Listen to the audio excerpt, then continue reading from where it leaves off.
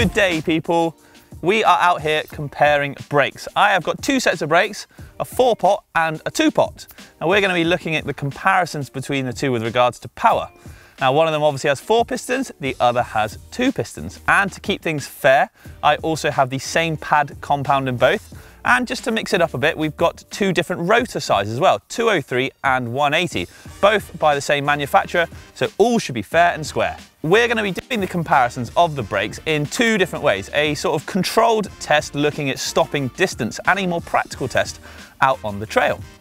It's also worth saying that I'm going to be doing it on exactly the same bike every single time. So things like tyres and suspension, stuff like that, won't change to try and keep it as fair as possible. Let's take a quick look at the anchors then. So first up on my bike, I have got the 4-pot brakes, called that because they have got 4 pistons, 2 each side.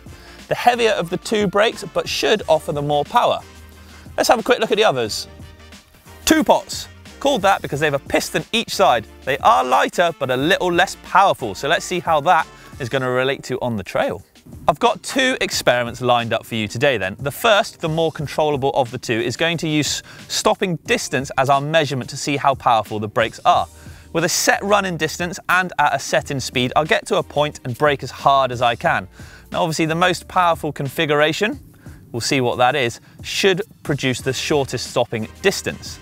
The second test, the more practical of the 2 if you like, or the more relatable, is actually going to be timed runs on a trail, where I'll do several runs on each configuration of brake and do an average of the times, and we'll see sort of what was quickest, what was slowest, what maybe there was very little difference in, and I think it could throw up some really interesting results.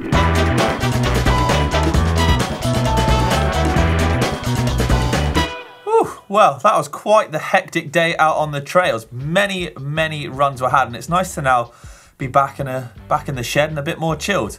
I tell you what, I got a ton of numbers to crunch through and do some averages, work out some fastest, some slowest, and there's some really interesting results in there. So then this was a test of obviously different brake configurations. So 2-pots, 4-pots, 180mm and 203mm rotors, and which configuration will offer up sort of maybe the most power and prove to be the best for out on the trail.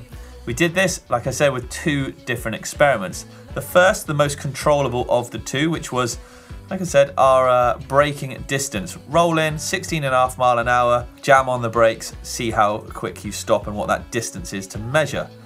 The second, the more practical of the test, out on the trail.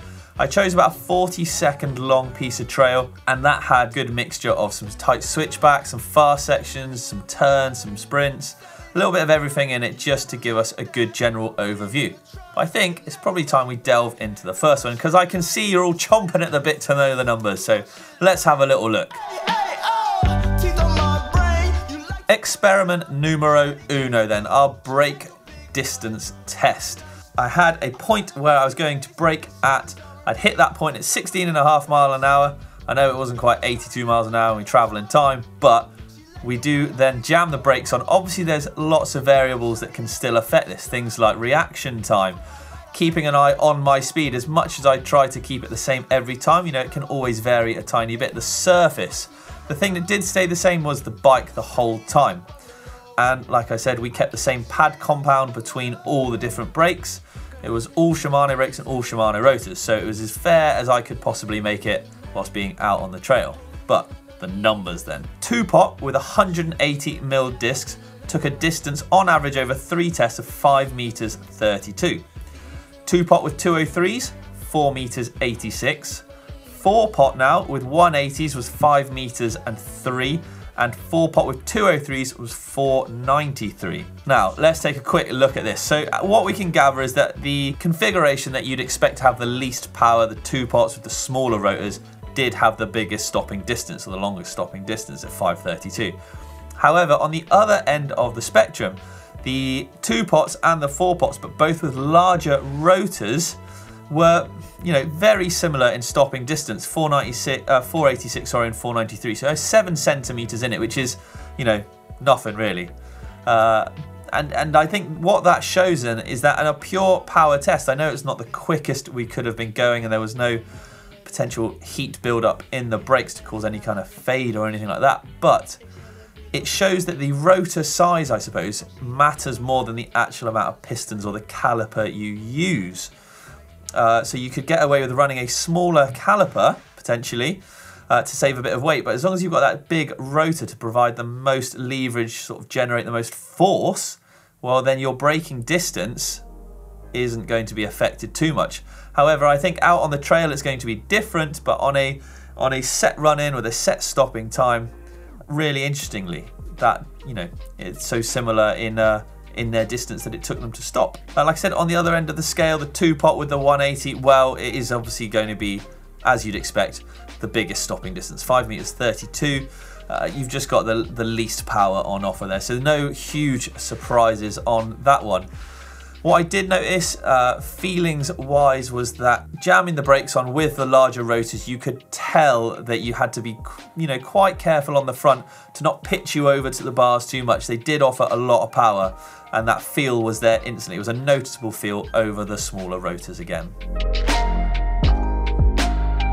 On to a more practical test then, and this was on an actual piece of trail that I'd chosen. It was give or take 40 seconds long, and like I said, had a wide variety of terrain and obstacles in it, so there was some heavy braking, some accelerating, some tight switchbacks, and so on and so forth. Again, the bike I didn't touch throughout the entire test, so tyre pressures, suspension, lever angles even, none of that was changed, just the rotors and calipers, and then obviously bled through. Also, it is worth noting that both of them were bedded in so that there was fading going on there, or take the time it takes to bed them in a little bit. The numbers, well, okay, over a give or take, like I said, 40-second piece of trail, the 2-pots with the 180s, there were a 39.3 second runtime. The 2-pot with the 200 discs, well, 40.3. Now, you're wondering, why is that slow? Well, actually, I made a bit of a cock up, I'll be honest. I did slide out on a corner, so therefore, you know, it is going to affect that average time a little bit more. I don't think it's quite a fair representation, as I think it would be contending with the quickest times, which, speaking of those, a 4-pot with a 180, 38.8, so about just over half a second quicker, and 4-pot with a 203mm was the fastest time, 38.7. Again, it's only a small section of trail, I know, so it's not going to be representative of if you're out smashing the Alps and these big mountain trails. But it does show that obviously, again, the most powerful brake configuration is the quickest. I just felt that I could brake the latest intersections. I felt that like the power was there instantly. With the 2-pots, with the smaller disc, you could just notice that when you were charging into something with speed, that you'd have to get on the brakes a little bit earlier. These experiments then, well, they were more of a look at the practical applications and the alterations in the brake. We didn't have testing equipment like telemetry or putting them in some kind of crazy machine in a lab because, well, who does that? Let's be honest, apart from the manufacturers. So what we wanted to do was try and tell you guys how the actual feel changes on the trail. Again, you know, we didn't have a big mountain, so this is worth noting that brake fade can be a problem, brake pad compound can change and can obviously, again, alter the feel of the brakes. But what we can take away from it is that, you know, especially in the practical, the timed run, the time between a 2-pot with a 200mm and a 4-pot with a 200mm, although seems great in this test result, I think actually is very little in real life terms.